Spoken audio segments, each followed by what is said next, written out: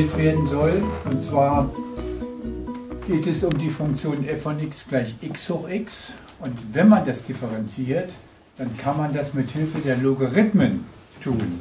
Das haben wir alle mal gesehen vor einiger Zeit.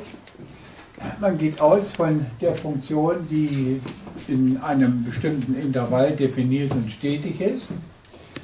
Dann habe ich also f von x gleich x hoch x. Jetzt logarithmiere ich diese Funktion. Dann habe ich ln von f von x gleich Exponent mal Logarithmus der Basis. Und wenn ich das jetzt differenziere, dann habe ich erst einmal ln x differenziert, das ist 1 durch f von x. Und f von x ist aber wiederum selbst eine Funktion. Das heißt, der ganze Ausdruck hier ist verkettet, deshalb muss ich noch die Ableitung bilden, also nochmal f' von x. So, auf der rechten Seite haben wir nichts anderes als ein Produkt. Dann ergibt sich hier nach unserer Produktregel, ich schreibe die mal an, die wäre ja u mal v gestrichen gleich u' mal v plus u mal v'.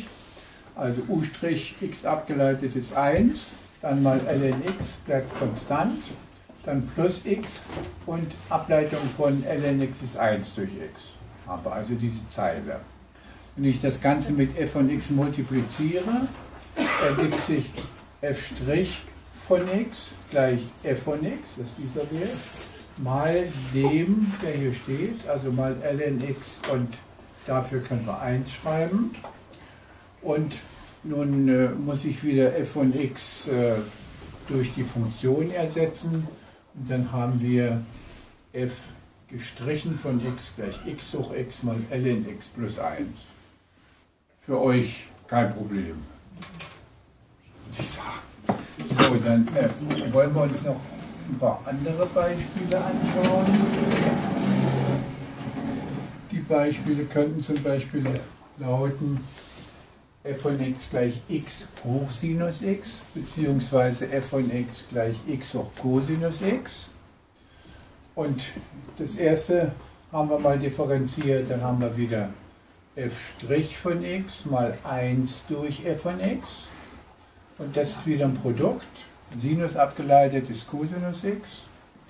Dann mal ln x. Dann bleibt der Sinus konstant und ln x abgeleitet ist 1 durch x. Jetzt multipliziere ich wieder hier mit dem Nenner. Dann haben wir f' von x gleich Cosinus von x mal ln x plus Sinus x durch x, aber mal f von x. Und für f von x wieder die Funktion eingesetzt, dann haben wir x hoch Cosinus x mal Cosinus x ln x plus Sinus x durch x. Bis hierher. Okay.